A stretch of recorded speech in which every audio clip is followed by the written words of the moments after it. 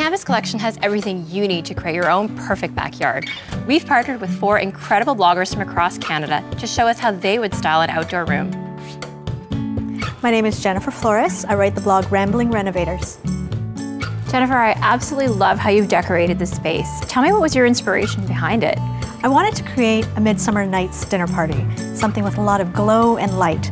The Biltmore lanterns are great. They come in various sizes. They've got a bit of a copper detail on the edges, and with the LED lights, it's simple. You can move them around, they'll last a really long time and create a really cozy environment.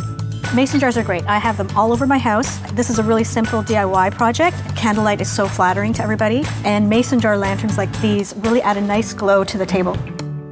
Yeah, you've done a really great job of tying together some of the classic elements and some of the more contemporary ones. Tell me a little bit about the mix that you've created. It all started with the Covington table. I love the ornate kind of details of it. It's cast aluminum, which means it doesn't rust. The chairs are lightweight and they're great for an outdoor space. You'll also notice there's a mix of plates here. So we've got a bit more angular, square, modern plates, and these ones with a sort of a crackle finish. But they're melamine, so they're great for the outdoors.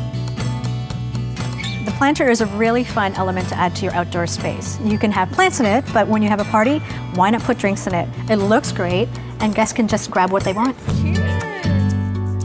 Your home, your canvas. For more tips and outdoor inspiration, visit canadiantire.ca/canvas.